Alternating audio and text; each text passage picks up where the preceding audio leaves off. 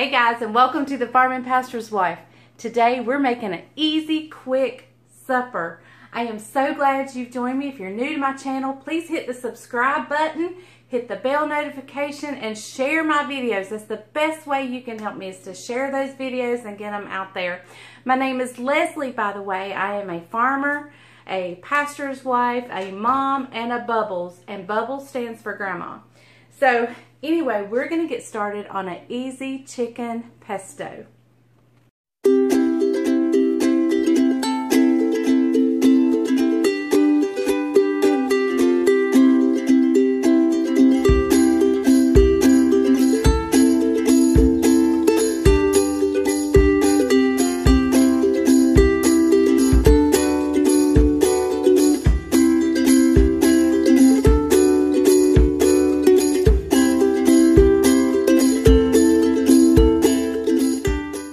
Hey guys, I think I said that wrong. I meant pesto chicken. This is all over the internet. It's all over YouTube. But just in case you haven't seen it, I thought I would show it to you. So let me get our chicken and we'll get started. Okay guys, if you're familiar with me at all, you know I cook large amounts. So I will put in the description below the normal recipe. I'm going to add extra to mine just because that's what I do. So let me show you. This was leftover chicken from our big chicken stew. We ordered 80 pounds of chicken breast pieces. So this was some leftover that I bagged up and froze. And so I don't even know how much is here. But that's where we're going with it. So now I'm going to turn on my water, get it to boiling because I need to make some chicken broth. I don't have any homemade chicken broth right now, and I don't have any canned or boxed chicken broth. So I'm going to use a bouillon cube and make my own.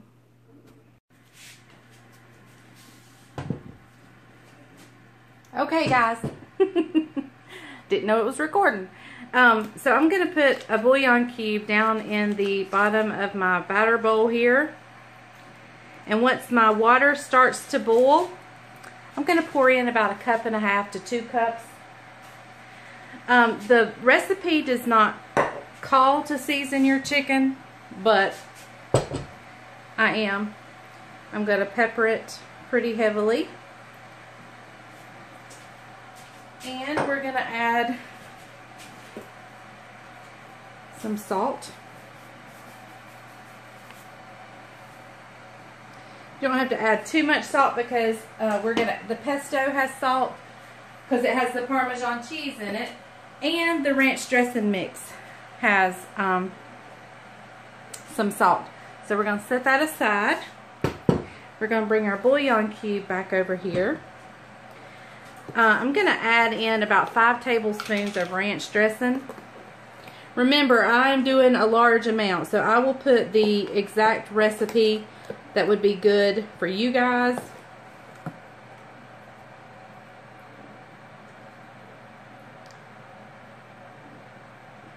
Okay, and probably I'm going to use one out of my new container here.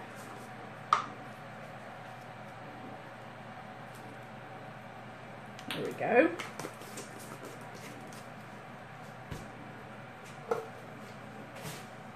Alright, and as soon as my water comes to boil, we will mix this up good and we'll add in our pesto. Okay guys, I'm just going to go in maybe to 1.5 cups of water.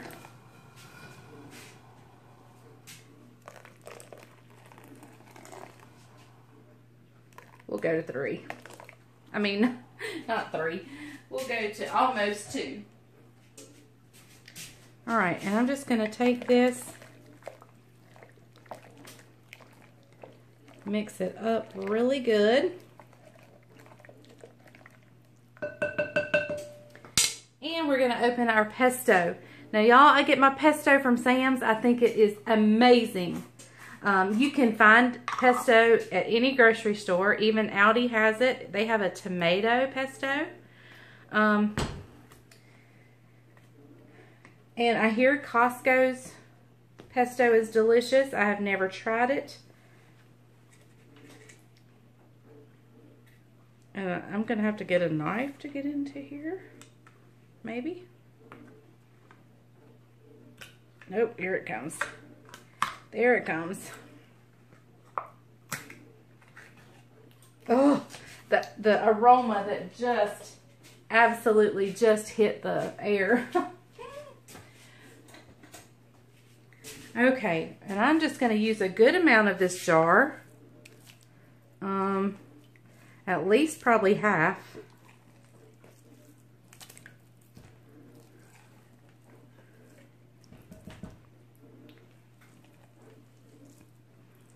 Oh, y'all, it smells so good.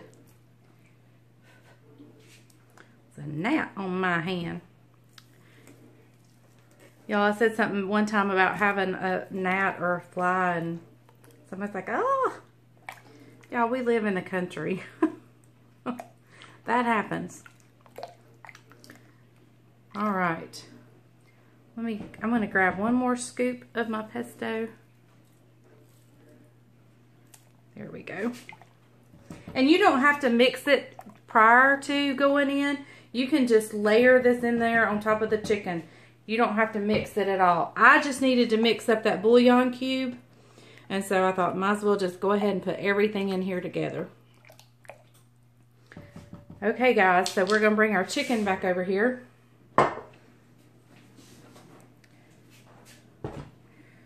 And I am just going to pour this over the chicken. Right like that. We're going to cook it on low. Well, I'm probably going to start it on high because I'm a little late getting it in.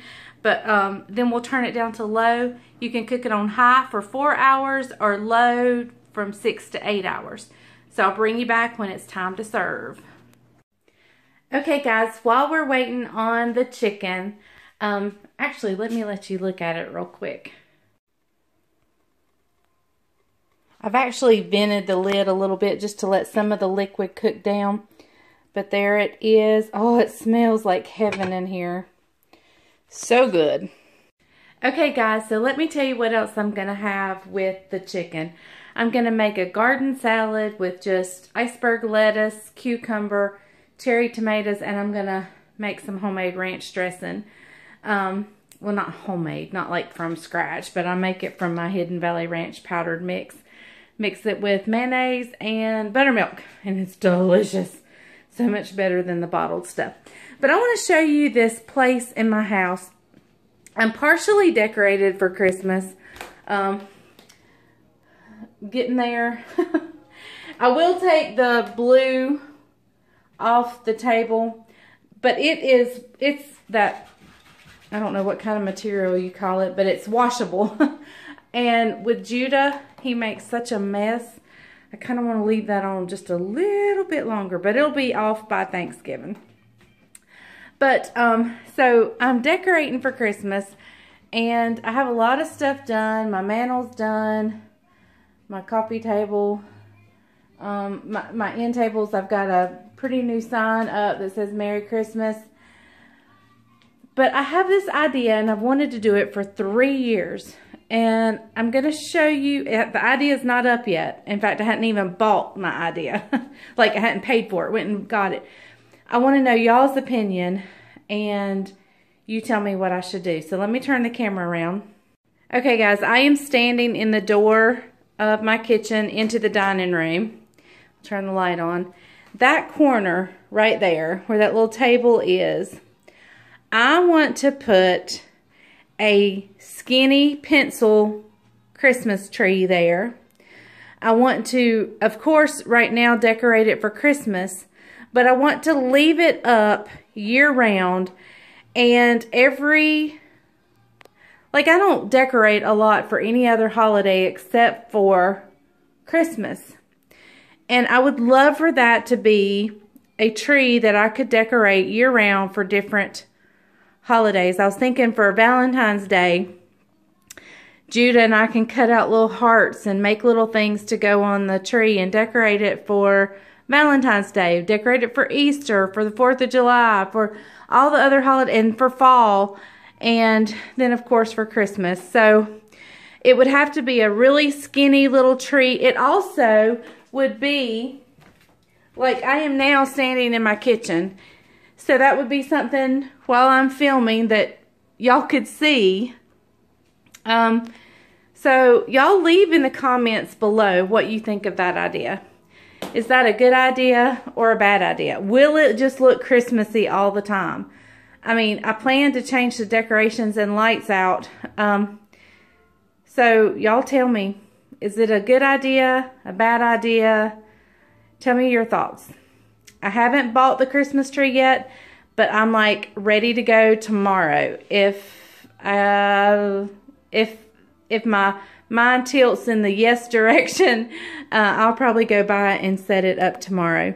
So tell me your thoughts. I forgot to finish telling you what I was going to fix with the chicken.